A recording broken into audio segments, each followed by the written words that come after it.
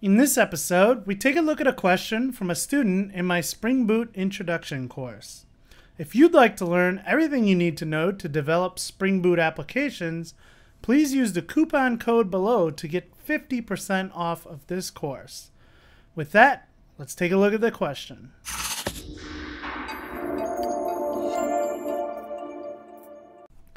Alright, so the question is, hi, I've put my property file in spring.mvc.local, but it is still messages from the default messages.property file that are being displayed. If I display the value of the current local, I see that as en_GB and not French. What is the way to set up a local in Spring Boot? So this really has to do around with internationalization. And basically what this student is doing is setting the local, it's hard coding the local as French, but it's still not resolving to French. It's coming as Great Britain. So let's take a look at what they're doing here. So in the application.properties file, we're basically going to set a locale to en_GB. And what we're going to do is we have this home controller.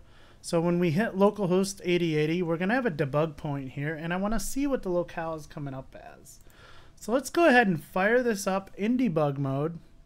When it launches, we'll hit localhost 8080, and we should hit this breakpoint, and we should get an idea of what's going on there.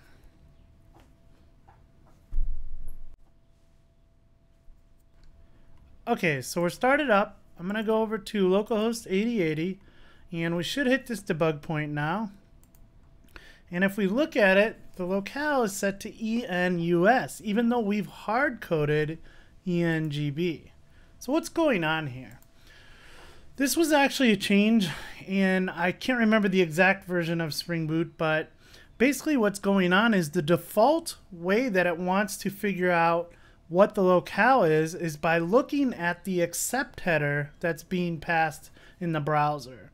So if you want to change this, and especially for development purposes, if you want to hard code a locale like we're doing here, then you need to change the way that we're resolving the locale. So there's actually a property that we can do this with, and it's actually the resolve. There it is. So you can see the default is accept header, but we can actually change this to fixed. So fixed is going to say, go ahead and use whatever this is and not rely on the accept header to figure out what the locale should be. So let's go ahead and rerun this.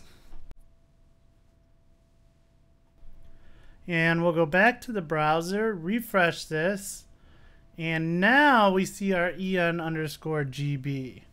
So that's all there is to actually set in the locale in your properties file. You just need to make sure you change the way that we're actually resolving what the locale should be. So again, I want to thank you for the question. It was a good question. I've actually come across that myself before. And if you're in any of my classes, please either post questions online or send them to an email. Or if you're watching this somewhere else, please go ahead and leave me some feedback below. If you have questions about the Spring Boot and what you're doing in your applications, I'd love to hear it. And please subscribe to this channel, and I hope you guys have a great day.